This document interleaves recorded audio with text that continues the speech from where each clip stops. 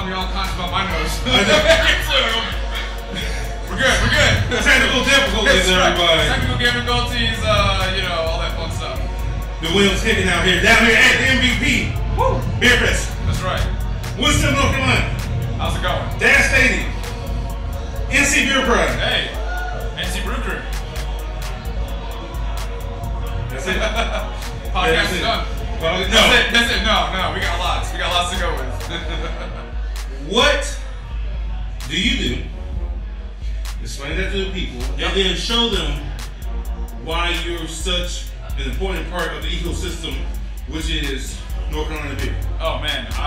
Okay, so first part of that question, what we do. So we help promote and advocate for the state of North Carolina's craft beer scene. The way we do that is through all of our social media outlets. You know, Instagram's our biggest one, but we're also on Facebook and Twitter as well too. But basically what we do, we just go around and we advertise and promote for North Carolina breweries. Yeah, so we have a lot of fun. We go and visit the breweries, we take pictures of them there, we kind of give people a behind the scenes kind of sneak peek, you know, the production facilities, you know, the tanks, the brew house, stuff that you normally wouldn't see kind of as a lay person, and kind of give you a picture behind the curtain, so to say. And at the same time, we tell people about the beers we drank. And we don't rate beers though, and that's a big thing. A lot of people ask me, they're like, "Hey, start rating the beers. We want you to rate beers." And my thing to that is, I tell people I don't rate beers because my palate's different than your palate, right? So something that I may not personally like, you may absolutely love. You know what? I'm glad you said that. All right. Because I just rated beer just because I was like, this is the thing to do. Yeah. You know what I'm saying? Yeah. That's good. But that's me personally, right? That's my own personal thing. Gotcha. Because all we ever want to do is add to and never take away from, right? So, like if I went to a brewery, let's just say I went to X brewery and I rated the beers, you know, a 4 out of 10, right? All across the board, right? Gotcha. Mediocre, right? Would that make you want to show up to that brewery? Probably not. Probably not, right? So what we want to do is we only want to ever add to, never take away from. Gotcha. Sorry. So what we'll do is we'll tell people, hey, these are the beers that we tried, and if any of those beers sound interesting to you, get out to that brewery and try the beers for yourself. Gotcha. If you want to rate them from there, go for it. Gotcha. Go for it, because if that's what you do, awesome. God bless you. It's the United States of America, man. We all can do everything we want, right? So we have the freedom to do that. But us personally, that's just not something that we've gotten into, even though we've had a lot of people request that from us. Gotcha. And say, we want you to rate the beers. And I'll just tell them, I'll go, hey, I won't rate them because something that I may not personally like, you may absolutely love. Like me personally, I'm not a big IPA guy, right? But I would drink them and I appreciate them for what they are. Gotcha. But my rating of an IPA may not be as high as your rating of an IPA. Gotcha. Let's say you absolutely love IPAs, right? Gotcha. So that's kind of what, that's in a nutshell kind of what we do. But at the same time, we do promotions like for MVP Beer Fest. Oh yeah. The promotions for them. So oh yeah, you killed it. Yeah, so we gave away 2 free tickets. You know, we do a lot of that with a lot of different festivals. The latest one we just did was with Barrel Culture out of Durham. They're having their Barrel Culture Invitational. I think it's October 12th. What's that? They're bringing in a bunch of different breweries from throughout the country. 300 tickets available, that's it. Every ticket is basically a VIP ticket. Wait, what? Yeah, dude, it's gonna be unbelievable. It's gonna be, yeah, it's gonna be awesome. And they only have a few amount of tickets left, so we did a giveaway. We gave away 2 free tickets. You know, $200 value tickets. But I mean, it's gonna be out of this world. It's gonna be absolutely insane. It's the first time they're doing it, and you know, worked closely with Barrel Culture to get the point across of what they want, how they want it to do, and personally, I am stoked about this. No, y'all exclusive. No, man. We're just, we just have a good time, man. We just know, you know, we want the craft beer scene in the state of North Carolina to be the best that there is in the country. I understand. Right? So how do we do that, right? How do we do that, right? Because it's one of those things that's like, you know, a brewery can only go around saying how good their beers are. And so somebody's like, of course you're going to say your beers are great. You're not always going to go around saying your beers are crappy, right? But if you got somebody else to do that promotion for you, somebody who's, you know, who has a voice, who's been to a lot of different festivals, who's been to a lot of different breweries, right? And if we're telling you, hey man, this is going to be good, we're not going to blow smoke up your butt, right? Because that's not what we're about, right? If somebody That's the thing. Like, if someone wants me to do a promotion for them or something like that, I'll tell you, hey, send me your product or send me what you got going on, and if I feel it's worth a dang, I'll put it out to my people who follow me. That's what I'm talking about. Because I don't want to just throw out anything willy-nilly just for it, because then that cheapens us, that cheapens our brand. Definitely. You know what I'm saying? So. No, and that's cool. Yeah. I mean, like I said, I think the first thing I saw whenever I saw y'all had some dope ass merch. Thank you. And it was just kept getting dope. This is the newest one here with the American flag. My shirt just says NC Bruiser, North Carolina Bruiser better. Yeah, man. You got 3 colors, I got 1 color. Hey, so. but we all started somewhere. I mean, like I started this thing 2 years ago with an idea. I was like, I worked at a brewery. I was one of the managers at a brewery, and I would see people come in, they taste the beer, they write down some stuff, take another sip, write down more stuff, and I'm like, man, people are really into this craft beer stuff. I mean, really into it. I was like, really, really short story long, because I like to talk. My wife, that's who you saw in the background. She'll probably be over here kicking at me or throwing something at me, telling me to shut up. Yeah. I'm a talker, man. I'm a natural born salesman. That's what I do full time in sales. But anyway, to kind of give you the story of us, I got laid off from an insurance job I was working at, and I was like, I need to come up with something. I'm like, man, I'm not good at building anything. I'm not good at, I can ruin something for you, but demolition, people don't really pay, I guess, much for it. And I was like, I'm not good at mowing lawns, so I can't do landscaping. They actually pay more than you think. That's true. They actually pay more than you think. Maybe I'm in the wrong line. No, you're not. Okay, good. All right, good. Validation. That's all I needed. Validation. but anyway, so I was like, there's gay pride, there's brown pride, there's black pride, there's white pride. There's nothing for beer. I was like, how can there be nothing for beer? Yes, I know. I was like, this is insane to me. I kind of was the same way. I was literally like, Michael, for real. But think about that. Wait, the story. Think about that. Think about that. What? Someone else is kind of hearing that. This is more crazy than the whole pony sword story. Oh no. What the hell? But think about that though. Yeah, I'm thinking about it. Don't think too hard, man, because the harder you think about it, the more I'm just laughing in my head, like, what the hell do you mean? Yeah. Wow. But if you stop and think about it, right, there was nothing for that. And I was like, I did almost the same reaction you did. I'm like, okay, this is impossible. Like, there's got to be something. Somebody has to have something. Like, I literally spent the night.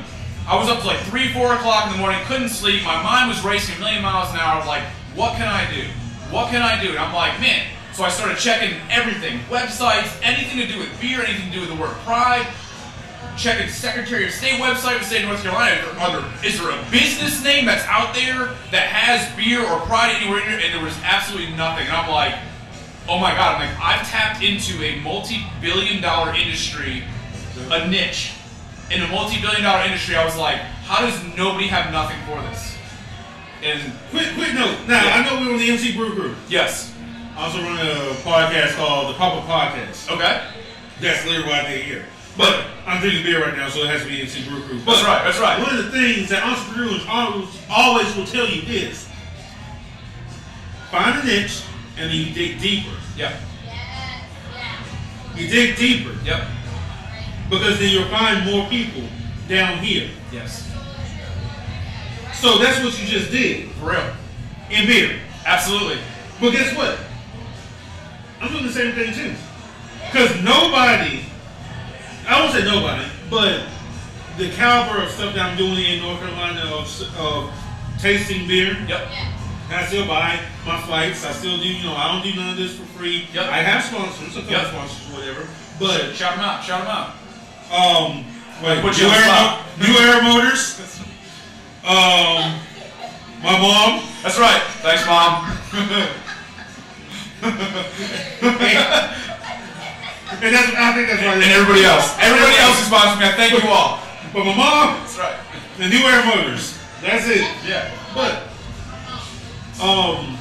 niching down doubling down on that niche. Yes. And really finding a core audience who appreciates what you're doing. I think that's a really big thing. Yeah, and honestly, it's still mind blowing to me. I mean, like here we are. I mean, I started this thing in January of 2017 with no followers, no presence, no nothing. I mean, it's starting a brand new brand out of nothing. Like the hardest thing for me was answering the question of like, well, what is NC Beer Pride? Because nobody's ever heard of it before.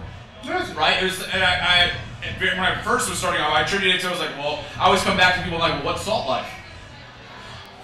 You know what I'm saying? And everyone's like, oh, yeah, I guess that kind of makes sense. No, I'll tell you what salt. If you're on the coast, right? But because I'm from Pensacola, Florida, right? But yet you have all these landlocked folks with the back of their trucks covered in Salt Life. In Montana. That's right. But they rocking that Salt Life. They rocking Salt Life up there in Nebraska. That's right. Like, what?